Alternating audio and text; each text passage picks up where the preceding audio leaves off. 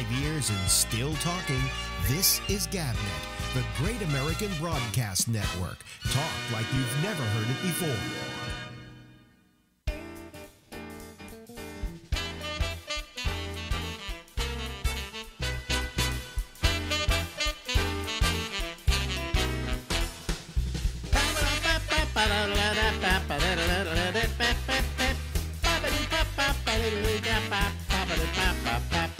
From the most infectious city in the world, it's the Ramble with Alex Bennett. And we're here until midnight Eastern Daylight Time. Ladies and gentlemen, he's incarcerated. And his name is Larry Bubbles Brown. America held hostage, day number 31. Yeah, hot sausage. Yeah. God. So I don't know who's locked down worse, me or you, but I heard New York's pretty bad. Well, I haven't gone out. I went out the other day. We went to get a local restaurant. We wanted to help them out, so we ordered out, and we got some food from him. And we had to walk up there to get it, of course, and that was me out for the first time in 2 weeks. Wow, that's incredible. I'd be insane. Yeah. But you got a big place. Well, we got a big place, and if we get on each other's nerves at all, she can go into one room, I can go to another, you know. We've got 3 comfortable rooms to watch television in. So, you know, but I'm getting sick of watching television. That's what I'm getting sick of. Yeah, you start to run out of things. You know, it's getting absolutely weird and ridiculous. So, I'm going a little batty here, you know, and I always wait for the Grim Reaper to tap on my shoulder, you know, so, but, you know, if you're not going out and, you know, you're careful about everything, I guess you're going to be okay. I mean, whenever we get a delivery and it comes in boxes, we spray the boxes down with disinfectant before we open them, you know, and, you know, I mean, we have to order out. Like, I just ordered out to Costco. All right? Because there's a delivery service that will go to Costco, shop for you, and then bring it to your house.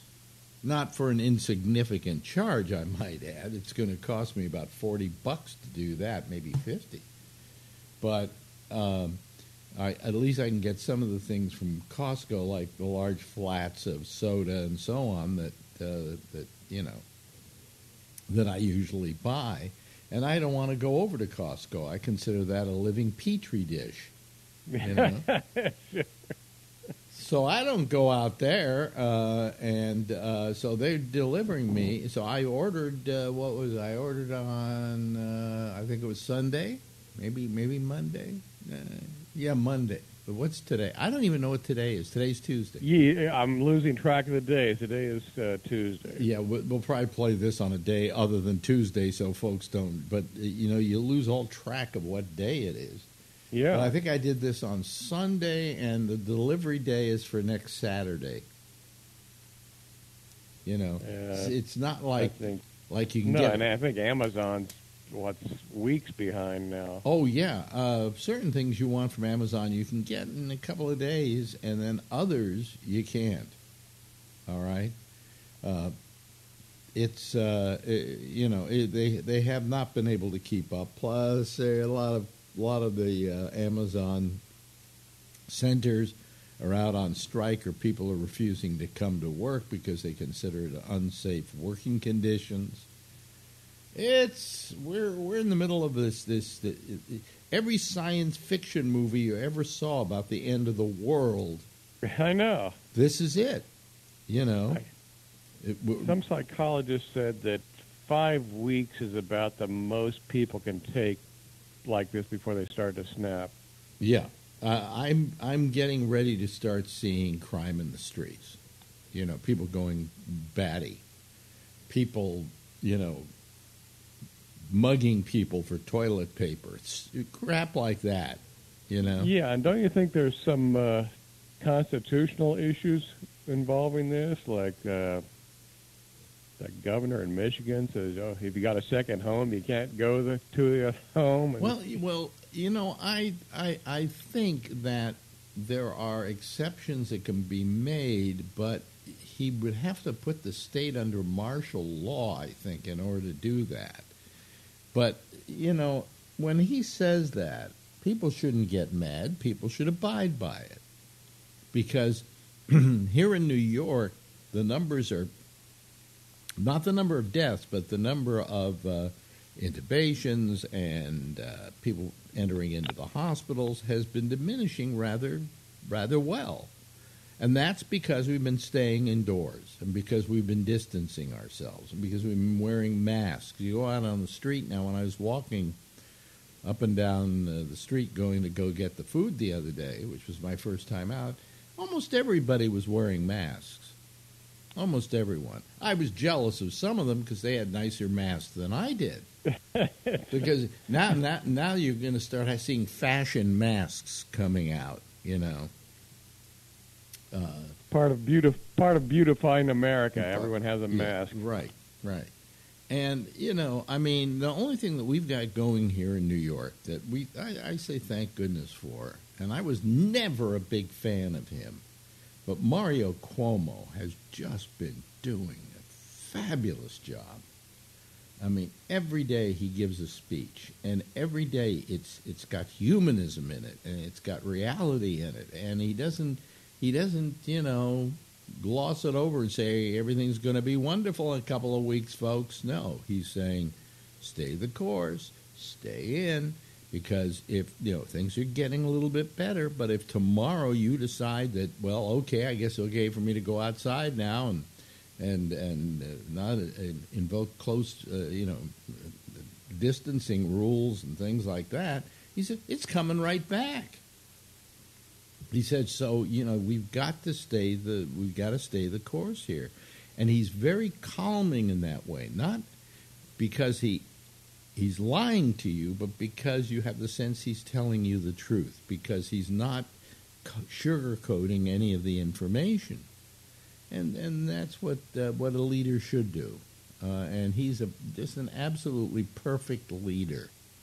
And that's okay, So I'm very happy with the way he's handling this. We look forward every day at 11:30. Marjorie says to me, "Is he on yet?" Really? Yeah. And then every night at 6:00 we get the clown show. Which now we're recording this. It doesn't matter when we're recording, but he did this clown show in which he ran a video that he made showing how he was okay, how he was terrific. And it was a 2-hour, what they said, coronavirus update is what they called it. And for all the 2 hours, he talked about him. Now, what kind of leadership is that? Especially in a time of crisis. When you need a president who's going to make it isn't a matter of calming you down, it's making you feel that something's being done and that there's somebody at the helm who has a certain humanity about him, whose heart is going out to the fact that so many people are dying. And I get that every day from Cuomo. He comes from an Italian family to begin with, and they all wear their hearts on their sleeves, But I mean, we're not getting the leadership in this country we should be getting in something like this. And yes, he's doing a few things, but he's lying about most of them, and it's horrible. So that means that Larry Bubbles Brown has to stay at home. And let's now talk about your home for a moment. Let's describe what you've got there. That is, it's more like a jail cell, isn't it? It's a jail cell, yeah. Yeah, how big? How waiting for them to shove the food under the door. How many square feet is it? It's probably 500. 500. It's not bad. It's not great. I had a 650 square foot apartment downtown, and if I had to be there right now, I think after 2 weeks I'd be killing Marjorie. Oh, yeah. Or she'd be killing me. They said that they think domestic violence and people beating their kids is going to be through the roof pretty soon. Now, I'm here in a 2,500 square foot apartment. And which is huge. Yeah. So if I'm going to be confined to an apartment, if you're going to put the ankle bracelet on me, here better than there, okay? Plus, now, let's look at this a little further. Mr. Brown has never been into technology. No. So therefore, I've got no cable, no internet. He's got no cable. He's got no internet. I got dial up. So what do you do with your day? Well, I don't stay here. I go out. I do go out. So. You do go out. Where do you go? Yeah, I've been going over Marin a lot. Mm-hmm. Try to read and write. So. Yeah. It's good to get out in the light. So I think you need some sunshine. So you should get out a little. Yeah. Well, so you get in your car and you go out to Marin. And I run. I'm still running. So. Do you have a face mask? No. No. I think they're mandatory in L.A. Yeah. And that they may become mandatory here. I don't know.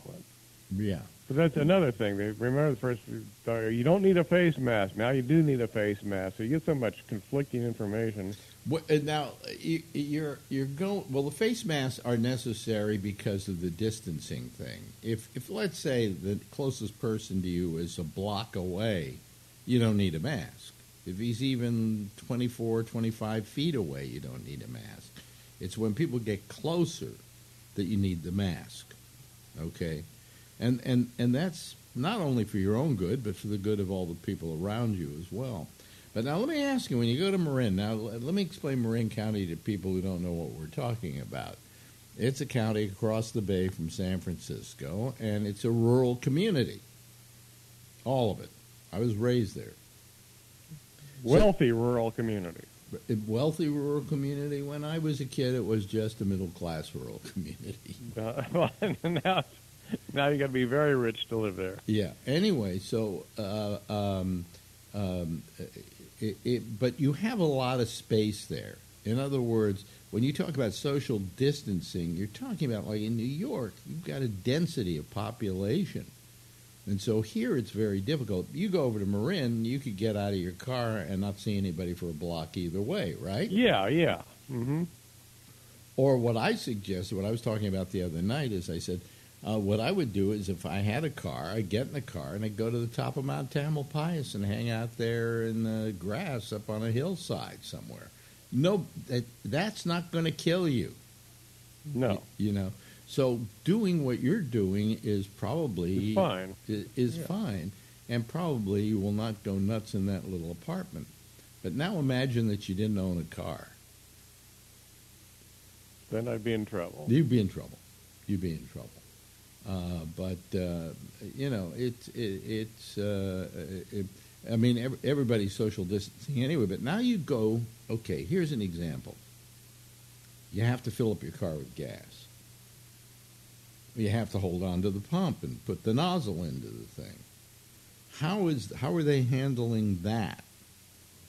Well, the way I've always done it, and they said I'm right, because the two germiest surfaces they found were ATM keypads and gas pump handles. Oh, really? So what do you do? Every time I get gas, I've done this for years, I always pull out a couple of paper towels and wrap those around the handle. Oh, okay. That's a good way of handling it. Yeah. Mm-hmm. Yeah. But you're right. They're apparently incredibly germy. Yeah. Well, that was the thing that they were worried about, and things that you touch. When I go out now, always wear rubber gloves. Okay. 2 reasons. Number one, it keeps the germs away, and if I need to give myself a prostate check, Yeah, I've got the glove. Or give one to a friend too. Give one to a friend. One that you've used and already stuck up your ass.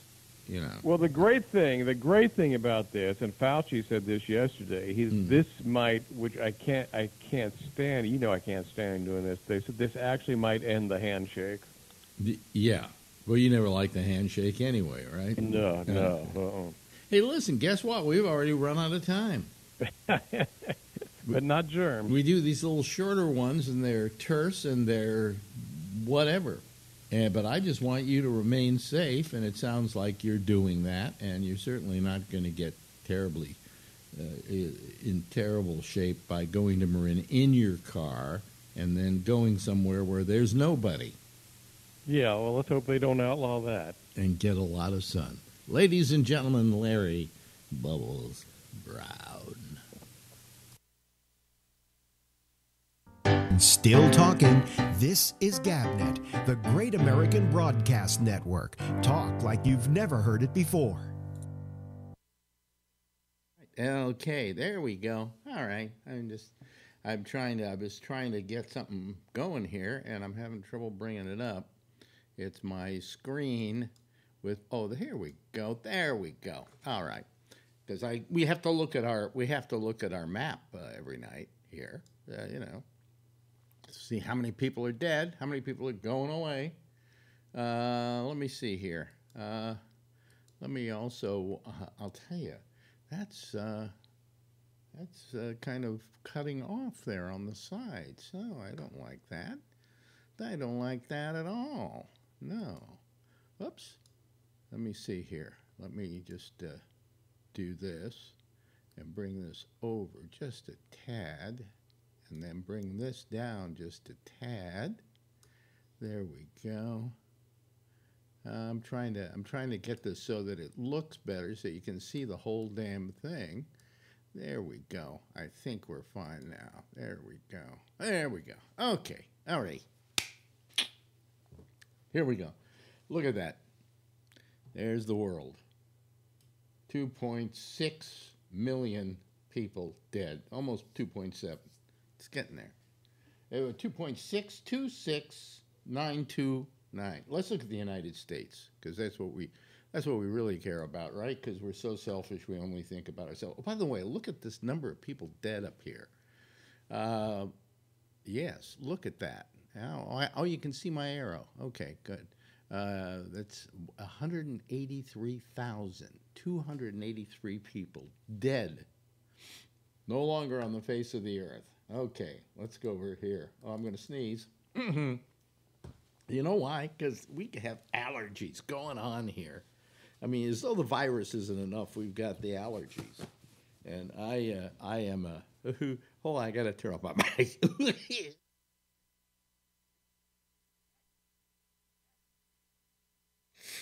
Look at the map while I'm sneezing, okay? All right. Anyway. Oh, boy. Anyway, let's go to the U.S. here and see what we're doing here. We have 840,897 people who have been diagnosed to have the coronavirus. That doesn't mean that we don't have over 1 million. These are just the people we've been able to test and find out about. Now, in New York City, okay, the amount of people dead is, ready for this, in New York City, 15,074. That's a lot of people. However, our number has gone down. Now, let me show you another number I just found today.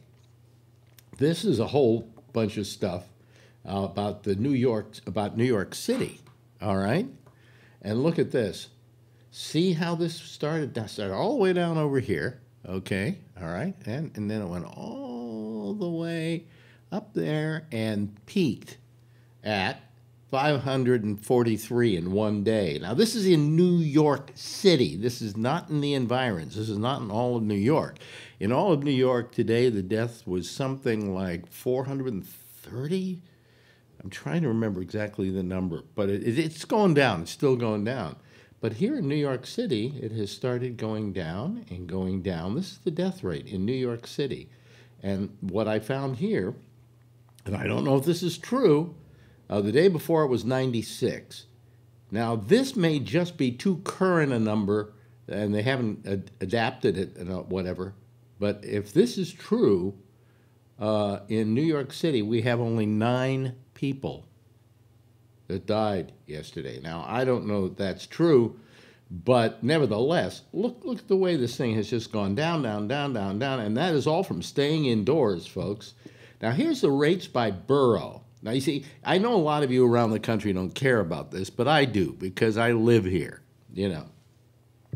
And the rate per 100,000 people, you ready for this? This is very, very interesting, okay? This is a very interesting number. The Bronx has 2,115 people per 100,000 people, okay? Their total count, 31,130. These are people who've gotten the coronavirus. Staten Island, 10,405. Queens, which is kind of now considered to be the epicenter. In fact, Corona Queens, oddly enough, it is, let me see here, 42,637. Then we have Brooklyn, that's with 36,699.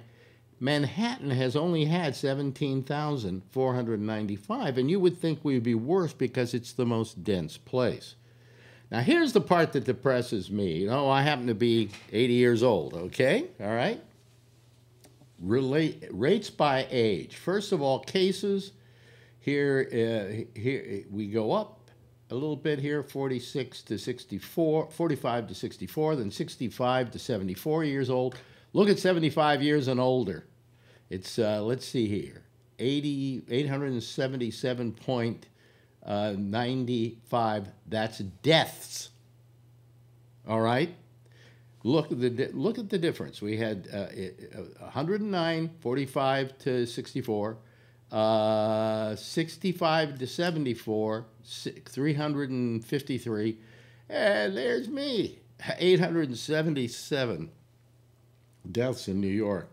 These are also like the cases, okay, by age. For those of you who are not just listening to us but watching us, these are hospitalizations, okay? So 75 and older, there we are, man. It's like God's got a gun at my head, all right? And then we go to rates by sex, cases, female, men far outweigh women in cases. In hospitalizations, men outweigh women. And in deaths, men way outweigh women. So if you're a man, like I am, and you're 65 years or older, and you live in the Bronx, and well, you get it. But this is the number that's really good. This is the number. It's going down. It's going down. And this is just for Manhattan, okay? For New York rather. That's why I talked about Bronx, Staten Island, Queens, Brooklyn, and Manhattan. Those are the boroughs of New York City. Okay, that's what it's all about, folks. That's our report for tonight. And I hope that wherever you are, you're staying safe, okay? Anyway, it's time for us to go talk to our citizen panel. And, oh, boy, I just have the allergies. They've just been, today was like 11.3 or something out of 12 for the whole thing. So anyway, where are we? Let me see here. Let me turn on the Skype. We use Skype here. We don't use Zoom. We can't use Zoom, really. I've played around with Zoom. I was on a Zoom call with about 20 other people the other day, and I tried recording it, and there was no way I could do the citizen panel using Zoom. It would just be too unwieldy. I'm waiting forever for Skype, though, to come up. Don't make me a big liar, Skype. There we go. Skype is coming up. Come on, Skype. Are you gonna? There we go. Okay. All right. Okay. It finally decided to get going here. And let's see here. Also, the line is on, so if you're looking, you can actually see that I'm there, and you can give me a call. And here, oh wait a minute, that was Vernon. But then he, oh boy, I'll tell you, I'm having the same trouble I was having last night, the other night. Let me see here. Here comes, oh, there comes Jeff Zeller. Let me see what's happening here with the other people. Phil Meyer. Can I bring Phil in? There we go. Phil, are you in? No? Yeah, Phil is in. And let's see here. Rob Alfano. I'm going to click on him. We'll see if he comes up. I was having some trouble again tonight. I don't know why. Let me see here. Vernon. There we go with Vernon Nunn. And I think those were all the people. Now I got to give them all a place on the citizen panel. First of all, let me, oh, here we go. Brian Neary, he's calling. So he was in one space last night up there. So if he comes on, yeah, he'll come in there. So I got to put somebody in the number 2 spot, which will, well, we'll put, I think Charlie Wallace was in there somewhere. Cancel. Let me see here. All right, now hold on a second. I got to get these people in there. Why aren't these people coming up? Their pictures. There's Charlie's. Turn your. Oh, Neary, are you there? Yes. Yeah, I got my camera. Okay. Okay. Now your camera's on. Okay. Now I got to go here and figure out who I haven't put on here yet. Vernon was on last night. He's there. Jeff is there from last night. Do we have anybody else? Oh, I need to put Todd in there. So I'll put him in the number 4 spot. God, I'm glad all the same people called who called last night because it makes my life easier. Todd Moore. We have nothing else to do. Right, you have nothing. You know, once this whole thing is over and you people are going to have to go back to work and not work from home and everything, my life is going to be terrible with this show. I'll be sitting here with my finger up my ass saying, nobody's calling me anymore. You know. Hello, Rob. Hello, Vernon. Hello, Brian. Hello, Charlie. Hello, Phil. Hello, Jeff. I think I said everybody's name. How are you all? How are you all this evening? Yeah, all right. Pretty good. All right. Pretty Yeah. Pretty good. Yeah, yeah. So we're still getting along here. You know, the numbers are going down. Staying in seems to be working.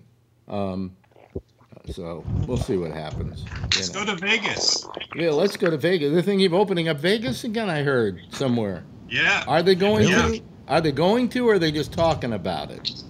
She's talking about it, but she doesn't know what she's talking about. Yeah. She wants the casinos. She wants the casinos to deal with the social distancing. Didn't some governor on some show, and I think it was the governor of Texas, say he would rather see the everything be back in business and the economy start rolling, even if it means some dead people? Yeah, that was that lieutenant governor. Sure, what's a few dead people? Was that a lieutenant governor? Yeah. Yes. Dan Patrick. Wow, that's the thing that I heard that he had said was, well, what's this going to do to future generations if we don't put everybody back to work now? So if that means we have to have a few dead people, so be it. Is this guy him first? Huh? Yeah. I said him first. I don't see him out there volunteering with the hospitals. And yeah, exactly. Hello, Rob. Hello, Vernon. Hello, Phil. How are you tonight? Yeah. Good. Oh, you're just waving? Well, I've got a Kentucky update. Oh, you have a Kentucky? Oh, yes, I saw you sent me something about Kentucky. Yeah. Okay. As of this afternoon, Kentucky has done a little over 36,000 tests. Of those tests, 3,373 have yielded positive results, and 185 people have died so far. And they're going to reopen, right? No. No? Okay. Good. We got a Democratic governor. We got a Democratic governor in Kentucky, but in Tennessee, Ohio, and Indiana, there are Republican governors, and their death rates are much higher than ours. I don't understand. Phil, answer me this question. Why does it matter whether you're a Republican or a Democrat on what side of the issue of reopening these places you're on? I mean, is this, it can't possibly be that. I don't think it matters. You know, I know there's a number of people in my association that are staunch liberals, and they want to reopen in a manner that is safe. You know, you need to clean the surfaces. You need to not go to work if you're sick. You need to ask people if they're okay. You need to wear masks and PPE. And you need to, you know, fairly distance yourself from the other people. Now, there are some businesses that you really can't do that. I don't think bars should be open too quickly. I think restaurants have to modify, and I don't think it's a blue and red thing. Although I was wondering if what they were testing in Kentucky, Vernon, was how many Kentuckians have teeth. Let me go to Charlie. He's got his hand up. Yes, Charlie. Yeah, the problem with not going to work if you're sick is you could be spreading the disease for 14 days, up to 14 days before you get sick.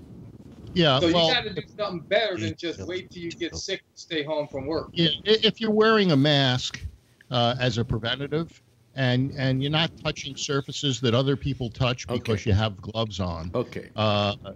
You know, are you going to spread the virus? You know, unless you take the mask off and you talk to someone and spittle comes out, you know, then. Todd, I'll go to you in a second, Todd. Hold on one second. The only answer I have to that, Phil, is you know human nature. And who are you going to leave this up to? The store owners to do all this? And how do we know they've done it? How do we? Everybody. That's probably the difference between blue and red, is that the red believe that it is up to individuals, and they need to step up. Let me put it this way, Phil. Your life is on the line because you are compromised physically. But what I'm saying is, do you really want to trust that somebody who has a store that you go into, okay, has done everything possible, and that you're going to be able to go in there safely? But let me say this. I go into restaurants to get a sandwich to go or something like that now. I'm going into supermarkets to buy food. I'm going to the gas station. I'm going to a number of auto repair shops. I'm already doing that. You keep breaking up on us, Phil. Can I just interrupt for a second? Because Phil's getting blocked out, I think, because somebody's mic is blowing air or something like that. And no, I don't think. Oh, is it yours? If it was yours, then I don't think you'd be getting blocked out. No, I haven't created something I have to do a mix minus. See, now he's fine. Now he's fine. Yeah, I have a big fan. It was hot in here. Yeah. Thanks for pointing that out, Rob.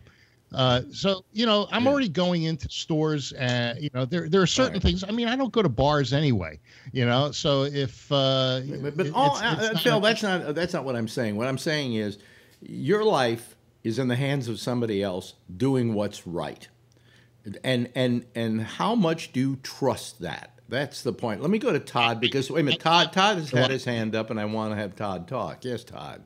All right, hello. Can you guys hear me? I'm using my computer instead of my phone. Oh, okay. Can you guys hear me? Yep, because hopefully I look different this time. You look fine. But anyway, you look all right. Okay, Phil. Thank you, my brother. All right, here we go. Yeah. I got news for all of you. I have a friend of mine that is in D.C. She is a nurse, and she came down with the coronavirus. She is a very good friend of mine, and yet her husband is all in a whole bunch of things where he needs to have what's the word I'm looking for? Dialysis. And he's blind now. So her job, okay, will not let her do anything. Will not give her any money or anything like that. And on top of that, I hopefully they're not listening because I really didn't ask permission to be saying it. Yeah. But the mother of my man, you know what I mean, that's blind now, won't even come around because his son's daughter came through with the virus, you know what I'm saying? Mm-hmm. And that she wouldn't even come around there to take care of her son. Mm-hmm.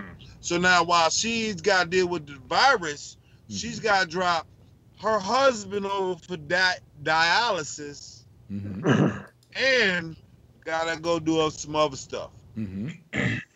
Why isn't he and she's not getting no money from a job that won't pay her nothing.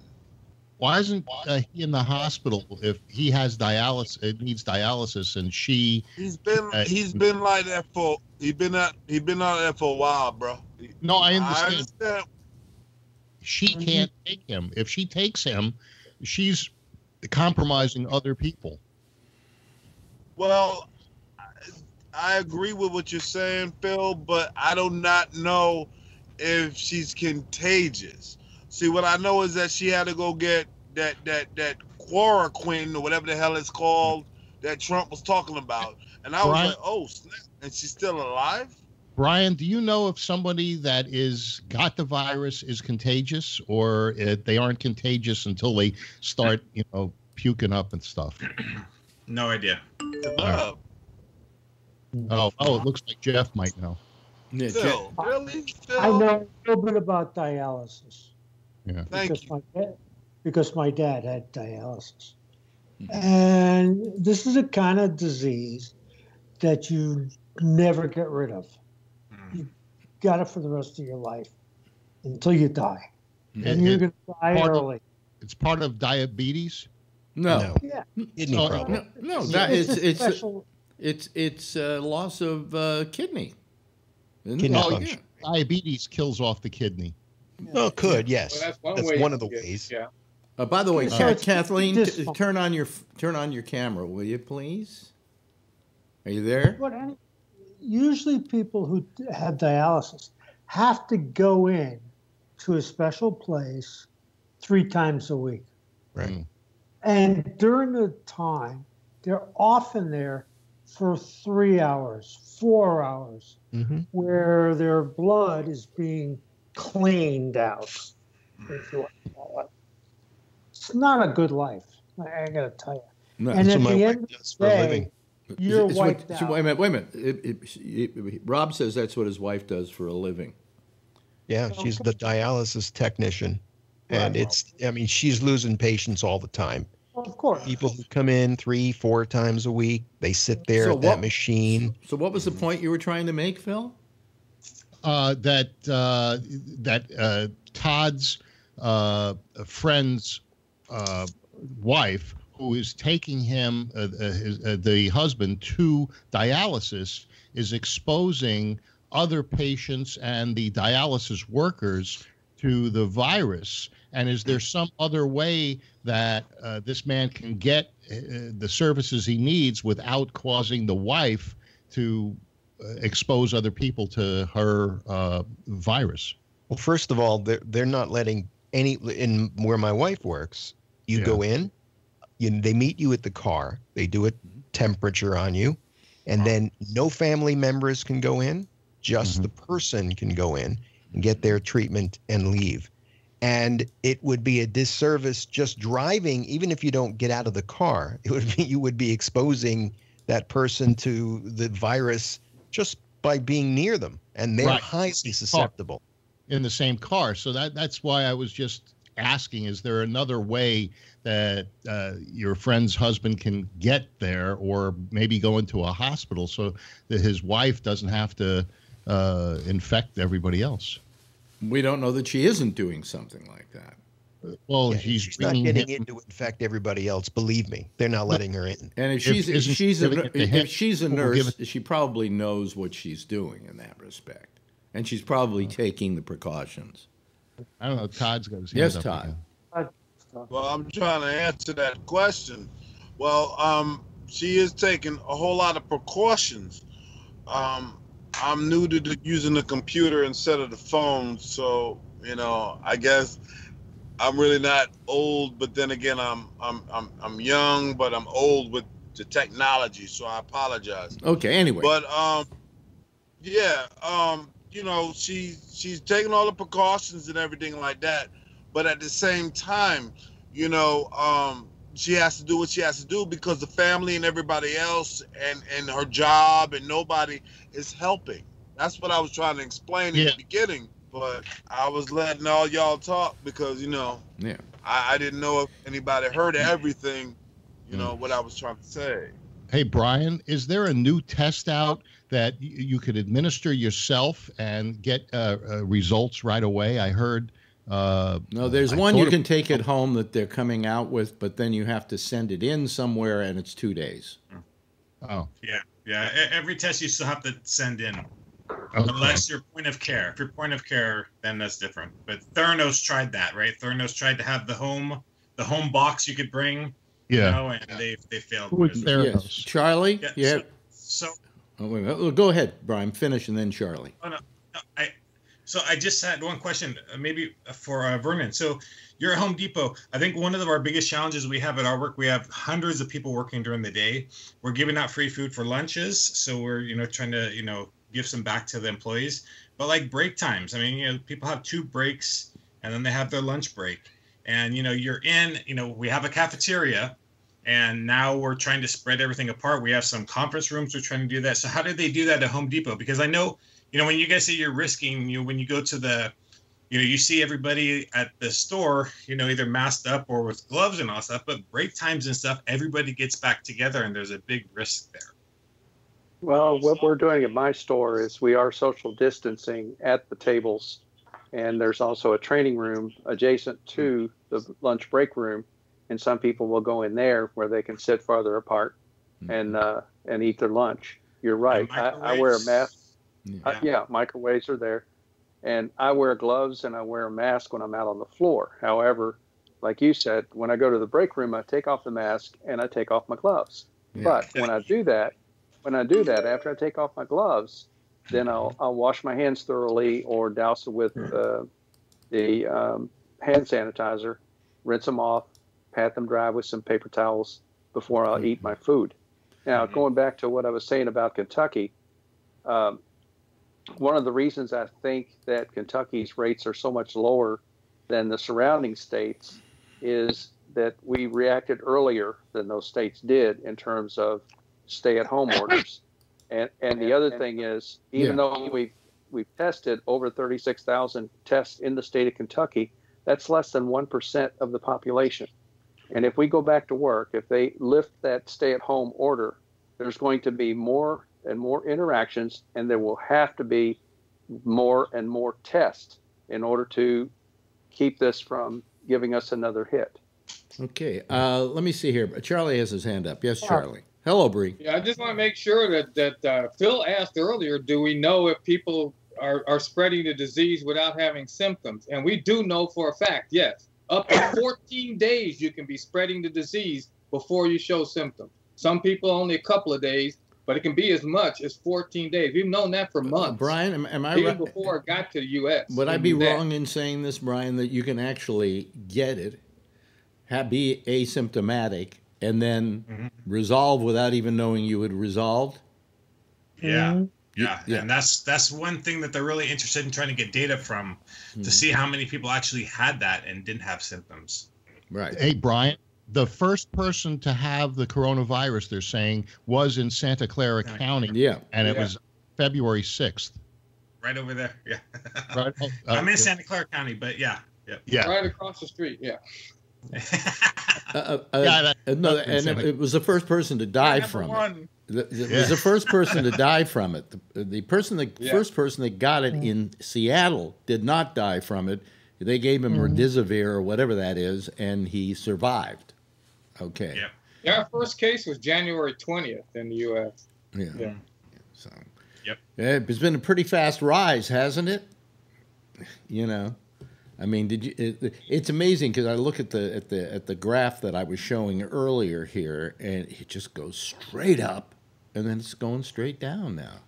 Yes, Charlie. Yes, Charlie. Yeah, another thing is that, I keep hearing a lot of these conservatives talking about the flu and how it kills 60,000 people a year or something like that. Well, you have to realize that this coronavirus, right now, the rate it's killing people is more than 60,000 people per month. It's much worse than the flu ever was. I mean, we have almost 1 million people dying. There are 2,500 people in the United States alone dying every day. Do the math. Well, that's 75,000 people a month. I got my paperwork today to get the 52,000, so I signed it and sent it back. Well, what does that have to do with what we were just saying? Well, I'll get funded in 3 or 4 days. Yeah. Now, next month, instead of the virus, I want locusts, and maybe they'll have another PPP program. Mm-hmm. So, okay. These idiots who keep saying, "Oh, more flu kills more people every year than this thing does." I got news for you. Not even close. Not even close. And worldwide, when you look at that number, what did I see again? Was the number that I put out worldwide? I gotta redo this so I can get the worldwide total. 180,000 dead. Okay. Dead from this flu, 183,000. Okay, I think that's more than die of the flu every year. Okay, and the percentages are quite much higher too. Bree, I wanted to hear from you because last night on the Jack show, you were saying that you felt that we were handling it all wrong. Well, I guess my question is, what is the plan in the U.S.? Because there is no plan. I don't get a sense of a plan. There are 50 plans. Trump doesn't have a plan. Yeah, well, you can't. Unfortunately, with this, if you look at it from one room to another, let's say that my plan is to stay in my room, but my family members are not following that plan and they're walking around and coming in, then it's no plan. So yeah. I mean, unless the states are able to secure all their borders, and I don't know. I see every day when I log into YouTube, I see the White House briefing 1 hour 47 minutes, White House briefing 2 hours, White House briefing, and but I don't watch them. I just see them piling up there, and then I just see the numbers going up, and oh, there's a new hotspot here. Oh, we didn't know that. Oh, we got to report this. It doesn't seem like there's any plan. It just seems like it's totally Wild West. What's interesting, Bree, if you get a chance and if it's possible for you, watch Cuomo's briefings. They're about 45 minutes, and in that 45 minutes, he packs into the more information. You get more scientific information and a knowledge of how these things spread more than you'll ever watch in those 2.5 tirades that go on every day that are more political rallies than they are coronavirus updates. Yes, Brian. It's funny because I think I mentioned this before, is Cuomo's looks like a business. He goes through the charts. He talks about the data. He has stuff like "Don't be stupid" or whatever he said today. And he has those up on the board for everybody to read and listen to him. Mm-hmm. Where you have Trump, who's a businessman, and he just doesn't take this, I guess, into that business kind of mode where we like seeing that. Yeah. Yes, Bree. So what is the plan from if you're in New York and you don't have any income and you have rent due and you're running out of food? Mm-hmm. What's the plan? Mm-hmm. Yeah. Wear a mask, get a gun. Because seriously, this is. I think what's happening right now is it's kind of like climate change in a way. People are not putting all the pieces of the puzzle together. We're just dealing with what we have to deal with right now. But what people don't read. Aren't they paying unemployment and some other thing? even if you don't qualify for unemployment, you apply, they say, and then when you're turned down, you automatically go over to a different screen, which is for the coronavirus unemployment. And I think they give you $450 from the state and $600 from the Fed weekly. So my question is, Phil, how long is that going to where's the state going to get the money? Well, part of this where are the states going to get their part of the money? Well, the same way they'll borrow it, just like everybody else does. No, they can't print it up, Phil. They can't print it up like Trump is. Trump is putting it on. The states cannot operate like that. No, I heard they could. We're not putting the pieces together. No one is seeing the big picture of it's just a major collapse. And at some point, Cuomo's there reading numbers and saying, and this is he's kind of like MASH, on the front line there, but he's not looking at the overall war. And the overall picture is really dismal, and we need some leadership, and we need them to be coordinating. And I don't see it happening. Yeah. States have to get the money from the feds. Well, that's part of the thing that Cuomo told Trump yesterday, is that they're giving out all this money, but they're not giving any money to the states. And the states are the ones who are now putting out all the money for the testing and the this and the that. And then on top of that, they got to pay the police, and they got to pay the fire department, and they got to pay the infrastructure, and they don't have that money. So what happens? The towns are starting to release their people locally now, because they're starting to dig into their budgets locally. Mm-hmm. And also, I don't know who it was. I don't know who it was who said it, but yes, it was Mitch. I think it was Mitch McConnell, who said, "Well, the state should then declare bankruptcy." And then what? That's his solution, folks. I didn't hear that. Well, just because you didn't hear it doesn't mean he didn't say it. Well, you've been hearing. I heard it. I heard it. So I heard, you talk about what you hear, and if you're listening to conservative media versus liberal media, if you want to look at it that way, some of the things you hear on conservative media, for example, Rush Limbaugh said, "I don't know why this is such a big deal. This is COVID-19. We've had 18 prior to this. This is not so out of the way." Yeah, Conway said the same thing. I mean, are you fucking kidding me? Not COVID-1, yeah. They don't understand that it's 2019. They don't listen to science. So where you hear things... I think they were trying to say that we should have been more prepared for COVID-19 because there was 18 prior to it. Now you're doing what people do about Trump, trying to explain stupidity. You're not going to explain away stupidity. Today I was listening to Trump's little. We watch him until we can't bear it anymore, and then we go over to the news, and it's amazing how he one day says something and then the next day completely contradicts it. All of a sudden, I always knew this was a problem, and I always knew. He didn't even, he was saying, he said today, I know what he said today. He said, you got to realize, something I've known for a long time, this is not like this is not the common flu. This is a very special kind of flu. And then I suddenly remember him saying that, this flu is no different than any other flu. It's going to go away in April. It's going to go away in April. Once the warm weather gets here. The miracle, you missed the miracle. There's no problem. This is like the cold, or that's all it is. Yeah, it's the common cold, folks. Yeah. What are you talking about? You can keep taking sound bites from months earlier. These are things he said, Phil. These are things he said. These are tweets he makes. These are actual things that are on the record, Phil. You want to talk about them? To let me finish my statement. You're gonna, because you're gonna try and defend the indefensible. Difference. That's my position. But it's a stupid one.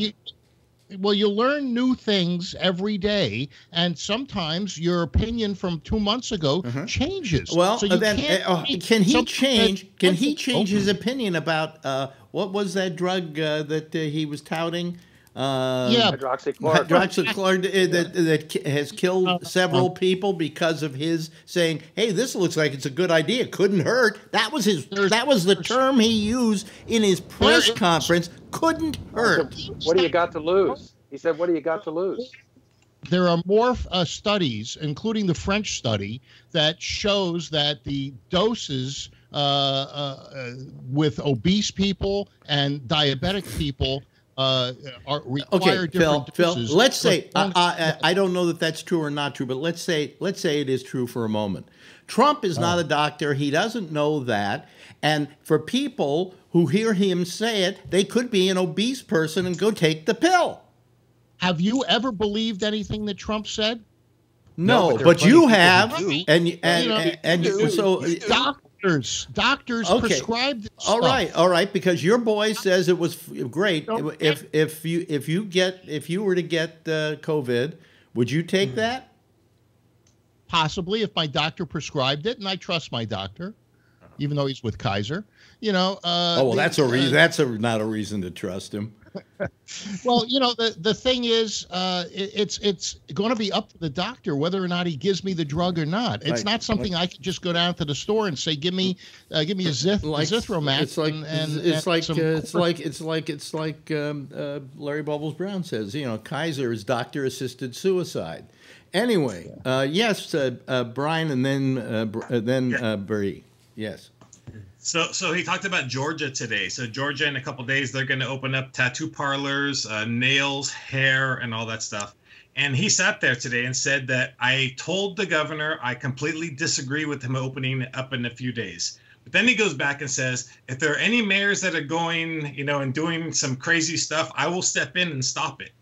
But I totally disagree with what Georgia's doing, and I told him that several times. But they're going to open in a couple of days. The tattoo parlors, he repeated that whole phrase 2 times. Yeah. So I don't know why he's not stepping in there and telling Georgia they cannot do that. I got to get my nails done. I'm going to Georgia. He doesn't have the power. Yes, he doesn't have the power. Bree? He doesn't have it. Bree? Well, I just wanted to share a new word that I learned today. It's called ultra-crepidarian, and it is a person who offers opinions beyond their own knowledge. Use sentence. I posted it on the chat on YouTube so you can see it. Well, in Trump's case, it's crapidarian, but it's things like that just drive me insane. And then how he just pedals back. I mean, and people will ask him questions, say, a week ago you said blah, blah, blah, but now you're saying blah, blah, blah. And then he does some kind of like word salad. And then he immediately goes, and now you ask me a question, and just avoids that reporter, because if that reporter follows up on the question, he's in big trouble. And sounds like a talk show host. He's doing the top. Phil, we're having a discussion here that the joke doesn't even play. Okay. This man is killing people and has killed people by his inaction. Yes, Todd. Let me go to Todd. Yes, Todd. I just was curious. Was Phil acting up? Was Phil acting up? Yeah, you're gonna go pimp slap him for me, please. Phil, okay, I'm backing up Alex, my man Bennett. You behave yourself, young man. Now I'm gonna go back off here. Stop it, sir. Stop it. Don't kiss ass. What? What'd you Don't say? kiss ass. Don't what? What'd he say? He said, "Don't kiss his ass." No, I'm never do that. I'm asking you not to be. I'm asking you to be a nice person. I was a nice person. I just told it like it is, kind of the way. I heard since I've not been on around here. I've been watching old tapes. You've been a real mean son of a gun. Now you behave yourself, sir. Do not make me come to your house. And I will take your bullet from you. Stop it. I'll tell you something. Something happened today was, I think it was Scarfy was up there. I call her Scarfy. I can't remember what her name is now, but the woman who always wears this. Bricks. Dr. Bricks. E-R-I-X. Yes, Dr. Scarfy. Dr. Scarfy. And she was giving some kind of information, and Trump didn't agree with the information, so he was trying to jump in and give his version of what she was saying, but that wasn't what she was saying, and she kept trying to retry to say it, and did anybody see this going on? And he just kept going, but it's really blah, blah, blah, right? You know, and he can't, you know, today, when was it? Cuomo, at least once a day, goes, hey, if you want to blame me, then blame me. It's my fault. The buck stops here. Okay? He goes, you know, he says, if you think I'm full of it, I am. Or yesterday I said something, but I shouldn't have said that because I was mistaken when I said. He admits to mistakes. Okay? And we all make mistakes. We all make mistakes, and we can all be forgiven for making mistakes. But to deny your mistakes and to know your mistakes and to then deny them is, in this particular case, criminal. Okay? But that's a leader. That's a leader. Yeah, that's the a leader. definition of a sociopath. I think that... Yes, absolutely. But listen to Vernon. What did Vernon just say, Phil? The definition of a sociopath. Yeah. I think it's all about him. He doesn't care about anything else except himself.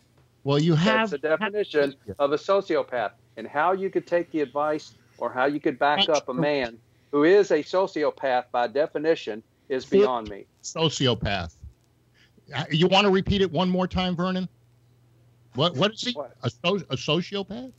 Look, he's a sociopath. 5, 6 times now. Hey, if Trump admitted to something, it's like giving him rope and letting him hang himself, because the media would jump on it immediately. And if he retracted or admitted he was wrong, if you had a fair media, you wouldn't have this kind of behavior. But he can't. If you didn't have Fox News, you wouldn't get the kind of crap you're getting out of him. He repeats everything Fox News says. If I didn't have Fox News, I wouldn't know the truth. Fox had to walk back coronavirus. Fox walked back coronavirus. If you watch their broadcasts, it's all over the place. Watch their broadcasts from March and February. Short memory. What about our friend Nancy Pelosi, who was in Chinatown saying there's nothing to worry about, it's just a cold? When was that? There's video of Nancy Pelosi back in when that was. She didn't say that. She has simply been accused of going and she said that. Yes. No, she didn't. No, she didn't, Phil. No, she did not, Phil. Find me the video, and I will go look at it later. Next, if I'll send it to you. Well, don't send it to me now because I'm doing a show, but send it to me later, and I want to hear her saying that. But what she's accused of is going to Chinatown when this whole thing was starting to happen in February, and I looked at Marjorie and I said, I'm from San Francisco. I know what Chinatown is. It's not like it's China, okay? You know, you go there on the Chinese New Year, and you, as the local representative, the congresswoman from the area, you go and wave to everybody and say, "Hey, how are you?" and everything. You know, have a good time. That's what you do. But it doesn't. That isn't where the virus suddenly spread. Was from Chinatown in San Francisco. But she was telling you not to social distance and to go and get into the crowds. I want to see the tape. I want to see it. Okay, I'll send you the tape. Later. Yeah. Okay. Yes, Bree.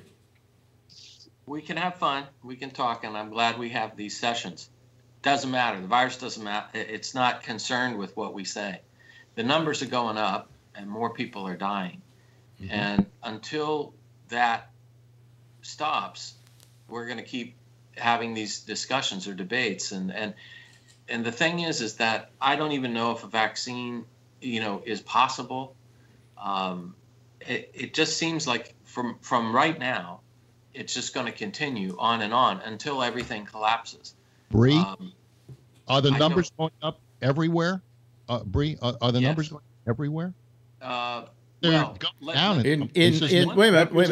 In the United States, yes, it is going up in a lot of places where previously has not been going up this much. Where we're going down now. We're now not the canary in the coal mine. We were the canary in the coal mine, but now you go down to where there really are coal mines, and it's rising, Phil. It's going up. West Virginia, Georgia, South Dakota, and one other state was talking about opening up to businesses and so forth, because they had some cases. Most of them were in assisted care facilities, but they're saying, hey, we don't have a lot of cases. We can open up and or start to open up, with reason. And I don't see anything wrong with that. Maybe in New York and I see a lot wrong with that, Phil, because the reason why it hasn't been going up is because they have closed these things down. And the minute they open them up, I'm sorry, you're going to start seeing those numbers go precipitously high. Well, the governor of South Dakota, she made a case for opening up, and it sounded pretty good to me. The thing is, I've never been to South Dakota. I'm never going to go to South Dakota. I don't have a problem with them opening up. Yeah, and if they open up, there may not ever be a South Dakota. Look, here's the point I'm making, Phil. The reason a lot of these states have kept it down is because they were not the people who were on the cutting edge of getting this. They weren't on the firing line. They were on the edges of it. Now, because they've shut down, they've kept this thing from spreading in their states. The minute they open it up, and correct me if I'm wrong, Brian, but the minute they open it up, they are now giving the virus an opportunity to spread. And then they're going to see a larger spread in their states. What if a few of them get on a plane and come out here? South Dakota, they don't even know about planes. Hey, I guess we'll see in those 4 states. Well, you got to make a joke about South Dakota. That's your answer to your whole problem. Whether opening up certain businesses are going to make a difference. Here's 4 states. You can test and you can see whether or not the cases increase or don't. Yeah. And if they do increase, you shut it down. Somebody has their hand in front of their face, and I can't see who they are, but they have it up. Oh, it's Brian. Okay, not Brian, but Vernon. Vernon? Yes, Vernon. One of the things that Bree said that scares the bejesus out of me is what happens when this starts impacting our food chain. What happens with, like in Sioux Falls, South Dakota, the Smithfield meatpacking plant produced half of the state's coronaviruses in 1 week. Yep. Yeah. And they had to shut down that meat processing plant. 30 miles down the road in Minnesota, there's another meat processing plant. And some of the people who worked at both of those plants drove back and forth. It's 30 miles between them, but there were people working at both of those plants. And then all of a sudden, they got massive infections. Rob has his hand up. So I found your details, Phil, regarding what Pelosi's remarks were. They were made on February 24th. And when did we close down everything? Was March 15th or 16th? We closed China. January 31st, we closed China. When did we close here in this country? Spring training was underway, basketball, football, hockey was underway. Okay. Bay Area. To begin with, Phil, let him finish. Will you let him finish? Right. Will you let him finish? And then you can rebut him. From that point, and really all she was doing was she was being asked about the prejudice going on with Asian American Asian American businesses being boycotted, people staying away. And she said, that's why I went to Chinatown today, to show it's not just Asian American businesses. It happens everywhere. If you read, it's a long answer, but the bottom line is she wasn't dissing the coronavirus and what it is. She's saying it's not just Asian American business. You could get it anywhere. When you read through, it's like a 3.5 paragraph answer. That's what she was saying. Okay. Not that there's nothing and you shouldn't worry. It was about Asian American businesses. The question was framed around the prejudice in Asian American businesses that was cropping up. That's what it was all about. We had 2 hands up. Bree was first, and then Kevin. Yes, Bree. So I just wanted to let you know, this is a message we got yesterday night. I don't know if it's reversed or if you can see it or we not. Can see it. We can see it. Okay. We can see Okay, it. so that's the English version they send out in their language, but they had to send out a message. It says, the government regularly monitors supply of essentials, generally enough supply. So we're already getting messages like there could be something wrong with the food supply. Generally, there's enough, but that's just now. And I don't see that they're going to end this. The lockdown is probably going to continue. They say they're basing it on science here. So this is happening. What if they hoard? That's, I think, where they're talking about generally. If you just, if you don't hoard, look, we did the toilet paper and hand sanitizer. That hoarding was a month ago. But they'll hoard. But if they tell you that the food supplies are going to dry up, then, or generally it's okay, then all of a sudden you got people that say, "Oh, like you, generally it's okay. I better go stock up." And then it's what are you trying to say, Phil? You're not making any sense here. Well, I'm saying, and also Kevin had his. I'm telling you, the order that society's going to collapse. Kevin, because let me go to Kevin here because he had his hand up a while back. Yes, Kevin. I was just going back on the previous subject. You may have talked about it, but you do know about the first two out here in Santa Clara that they discovered were on February 2nd that they found out that were COVID positive, right? Yeah. Okay, those were not even. Those are community. They were not traveled. The 2nd and the 16th, I think it was. Yeah, and I think two people that they died, did not travel to China. Charlie. Yeah, I just wanted to mention that we talk about opening up and then spreading the disease. There have been at least 7 cases of COVID that are directly connected to people in Wisconsin voting. Yes. Because they had to vote in person. At least 7 cases where people who went to vote contracted the disease there. Who did they vote for? Doesn't matter. I don't understand that because, people go into Costco, they go into stores. Why can't they? Why is it that the voting is so different? You keep the social distance. Wasn't Wisconsin set up? Well, with to be fair about it, to be people in line, and to be fair about it, I don't understand. To be fair about it, Rob, is that they think they got it there. They do not know yet. They have not been able to fully investigate it. But that number of people who went to that particular precinct came away from that precinct and got ill. Now, whether they already had it when they went there, and if they did, then maybe they spread it to other people. Also, this whole thing about 6 feet distance is pretty well been refuted because I've seen tests they've done where they can show that a good sneeze can make this thing fly about 25 feet. Am I right, Brian?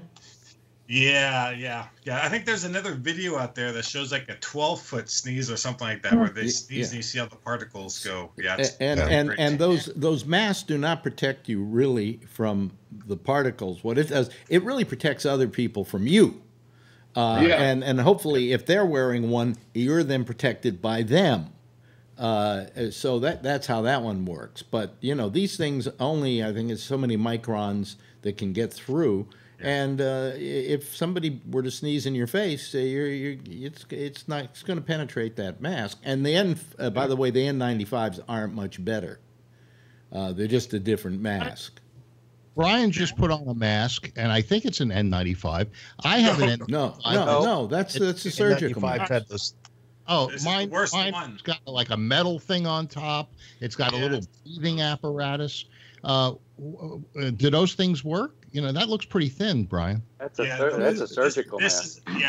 This is a bad one that we had, and I grabbed one. This is a really bad one. You have the lighter. You do the test. You have the lighter. And you blow, and you blow out. And this one you can blow it out. I have one like that, but I blew out of it, and it did not put the lighter out. So it didn't even. There's a blue one we have now that you cannot. But one of the big things also is that somebody just pushed out that guy Bright, right? The guy Bright, he's the one who said that the stuff that Trump was pushing, that it wasn't. Clinically said that it saved lives, and he's one of the top vaccination or vaccine guys. He was in charge of the vaccine program. And did you hear what he said at the press conference today? Trump? Oh, he didn't know who. They asked him, didn't know him, don't know who, anything, and nobody questioned him about it after that. The hydrochloroquine thing that they were referring to was a group of 20 people in a veterans hospital, and these people were near death anyway. And they died, or many of them died. Yes, they died of cardiac arrest. They died of cardiac arrest, Phil, which is a symptom of dying from this drug. And Phil, did you hear what I the said? Other study of 800 people. Yes, but what they do is they give you an electrocardiogram to determine, or an EKG to determine whether or not you have heart problems in the first place, and you shouldn't take this. Phil, this drug is going. This drug is not to begin with. Most tests have shown it doesn't work. Period. Would you bet? I'm on my deathbed. Look, do you think Brian knows more than you do, Phil? Do you think Brian knows? Wait a minute. There's no improvement. There's just no improvement. And that's it's what like Trump any was other saying, drug. take this. It's like any other drug. It has worked on some people, and it doesn't work on other people, and it's probably worked on some, but not more. And that's the whole thing. And if they're going to use it on some people, they can't use it on. If it works on, if it only works on a few people, they're not going to work it on most of the population. Yeah. And Phil, Phil, do you know what? Just like with my leg, I had drugs that they used on all kinds of people, but it didn't work on me. So I got numb legs. I used an antibiotic that everybody uses all the time, but they screwed me up. So it's the same thing with any drug. There's consequences with any drug. I think what you're talking about some people, but it'll fuck you up. You either live or you die. What you're talking about here, Kevin. Choice to make. What you're talking about here, Kevin and Phil. Do you know what the word anecdotal means? Yes. What? It's it's not exactly what it's supposed to be. No. Anecdotal evidence is that, yes, you used this and it worked on somebody, but you didn't do it in enough controlled circumstances to find out that the person didn't just get well on his own or that the drug did it. And that's why that's why up until now that drug has been anecdotal. Now they're starting to see proof that it doesn't do anything. Meanwhile, this Rezivivir also is anecdotal, but nobody's died from it.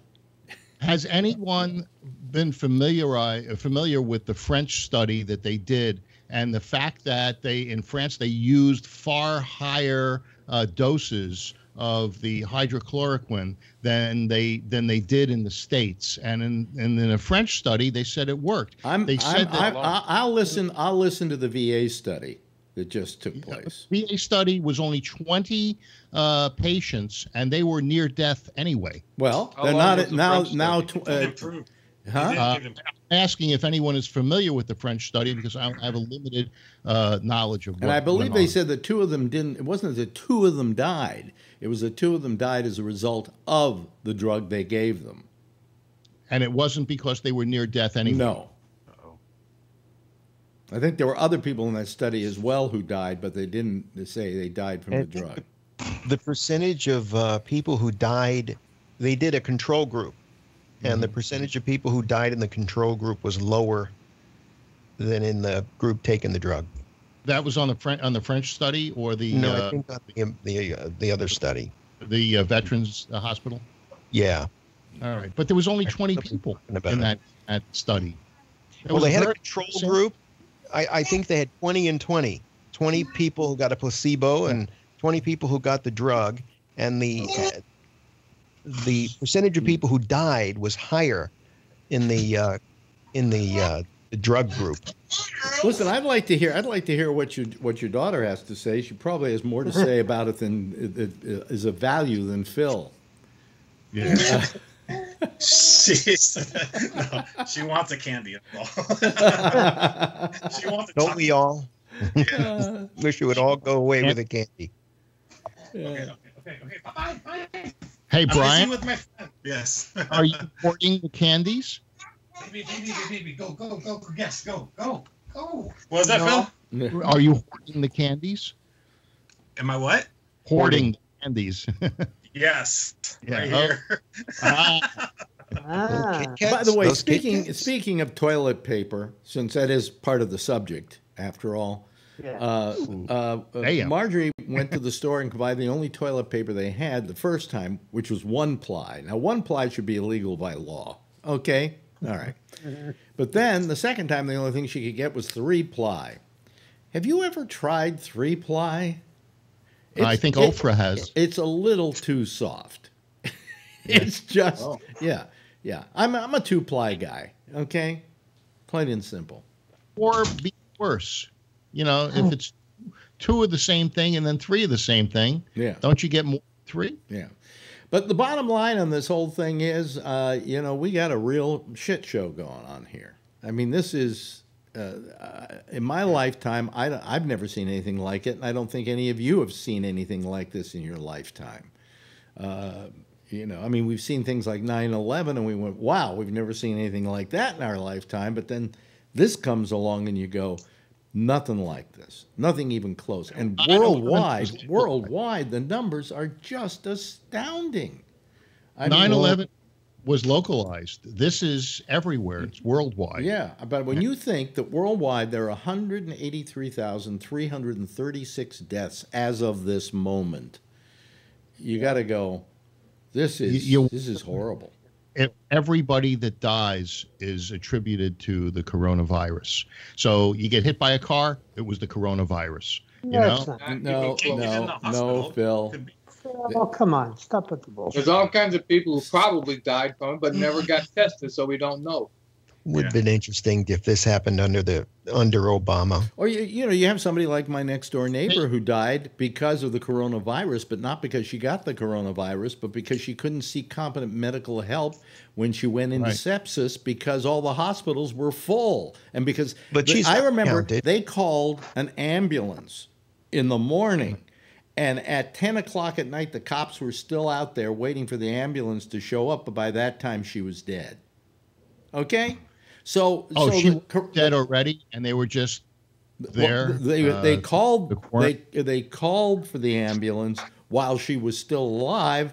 Maybe if under normal circumstances she could have gotten to the hospital in time for them to save her life, but she didn't. And so I have to attribute that to the coronavirus, even though it wouldn't show up in the statistics. Yes, Bree, quickly.